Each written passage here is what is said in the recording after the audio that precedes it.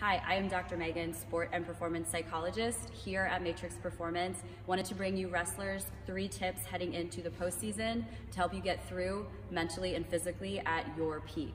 And so first off, you have to use your breath. Once your body starts to speed up, our brain biologically works differently. So your ability to then visualize your technique, to think those positive thoughts, to put your mental plan in action is not going to be as strong. So you really have to focus on physically slowing and calming yourself down, and your breath is one of the best things, if not the best thing, that you can use to help you do that. Secondly, know how you best prepare for your matches. Some of the wrestlers I work with, they like being around people and talking to some of their teammates or coaches in between matches, but a lot of the wrestlers I work with, they prefer to go into maybe a quiet hallway, a quiet corner, and really just kind of go into a bubble of focus, we like to call it, where they'll put their music on, they'll visualize their technique, they'll do some relaxation, take some deep breaths. They really just use that opportunity to calm themselves down, to refocus onto that next match they have ahead, so that when they re-enter that gym, they are laser focused, they're really honed in on what they need to do in that next match.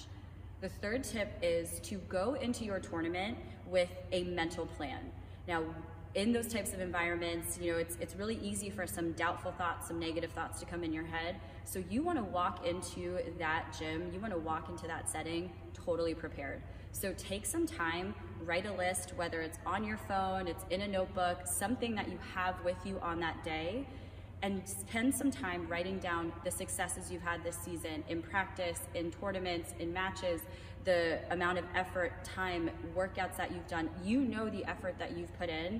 Make a list, brag about yourself, write it down so that on the day of your matches, if those doubtful thoughts come in, or even if they're not, but a great way to boost and ramp up your confidence before you hit the mat, read over that list. Remind yourself of all of the things you've done to get ready, to prepare for this match, for this day, to be successful.